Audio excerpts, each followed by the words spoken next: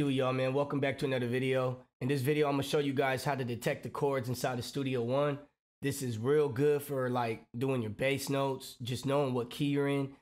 This works for MIDI as well as audio. So if you guys find this video helpful, man, just like this video, subscribe to my channel for more tips like this. Let's get right into it. So I got these chords right here.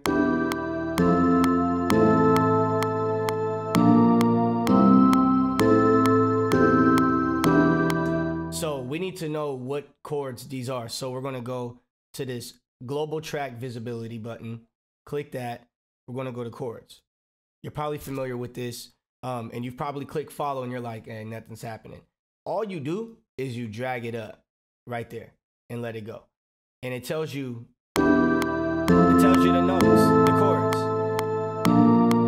C, A minor, C, E. That's it. So that's with the MIDI. Now the audio is the same thing. I'm gonna just drag over my boy Colorado's guitar loop, and boom, this is great for like loops.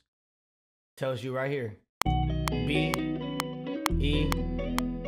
Now another thing I've noticed is sometimes it could be a little off. So like cause he has a guitar, so he's strumming. But look, you can move it over. E. F. You know what I'm saying? So it hits on it.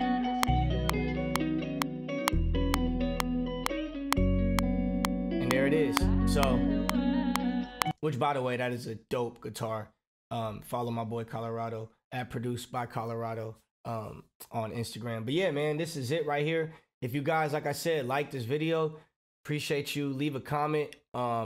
This works, like I said, for MIDI audio.